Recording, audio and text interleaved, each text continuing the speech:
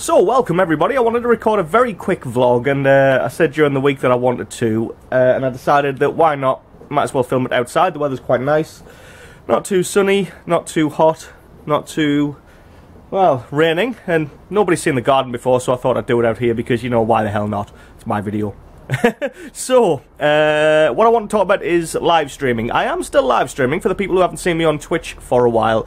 That is because I've now switched across to YouTube live streaming. Now, there's a few reasons to be using YouTube rather than Twitch, and I mean, a lot of it's on the back end rather than on the front end. Some of the things that YouTube Gaming's a lot better than Twitch at is, for example, I'm able to stream at much higher quality on YouTube than I am on Twitch, a whole 2 megabits per second extra bit rate. A lot of the back-end stuff's just a lot easier as well, like the full integration with the YouTube channel, so rather than having to export and import videos and such across from Twitch to YouTube, it's just a lot easier to make highlights directly on YouTube and whatnot.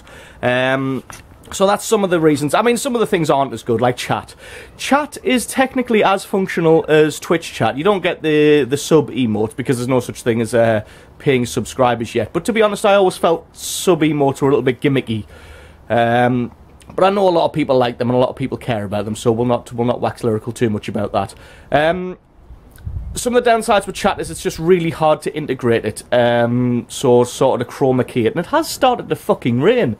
It would, wouldn't it? As soon as I start making a vlog, it decides to rain. We'll wrap this one up quick. So what I want to say is short and sweet. Definitely still live streaming, but it's on YouTube instead of Twitch.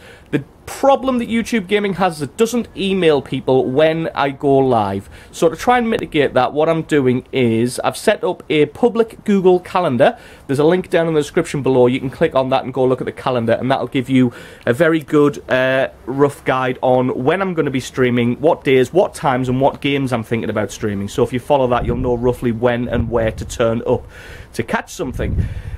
Other than that, you could just keep checking your sub-feed inbox, or you could check Twitter, because I'll tweet out every time that I go live. Also, if it continues to be a problem, then I might just set up a web form on a website, and you guys can sort of sign up with your email address, and I'll manually email everybody whenever I go live. That's another possibility. God, it's really starting to come down. So let's wrap this up. One question I wanted to ask you guys, and to leave it in a comment below, is with the streams, I'm thinking about going 2 different routes. Either, well, 3 different routes. Either make the full video on demand available after the stream is the first choice. Second choice is just make highlights out of it and post the highlights on YouTube. Third choice is pull out highlights of the videos for the guys who already watched the stream and don't want to watch the full stream again, or just don't want to watch the full stream, and make the VODs available so that people who missed the stream can then watch it in real time after the fact. So let me know what you guys think's the best idea. At the moment, I'm leaning towards making highlights and making the full VOD available, but like I said, I want your input on that and whether you guys think that that is a good idea. So, very quick takeaway points are still live streaming, but it's on YouTube now instead of Twitch.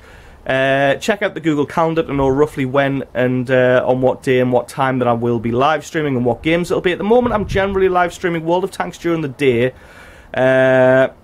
pretty much every day, and then it's a combination of Minecraft, Heroes of the Storm, and more World of Tanks on the evenings. So definitely check out that calendar, keep an eye on your sub box, and maybe sign up for Twitter if you're not already. And live streaming is still happening. So thanks very much for watching, guys. Don't forget to let me know what you guys think in the comments below, and I'll catch you next time.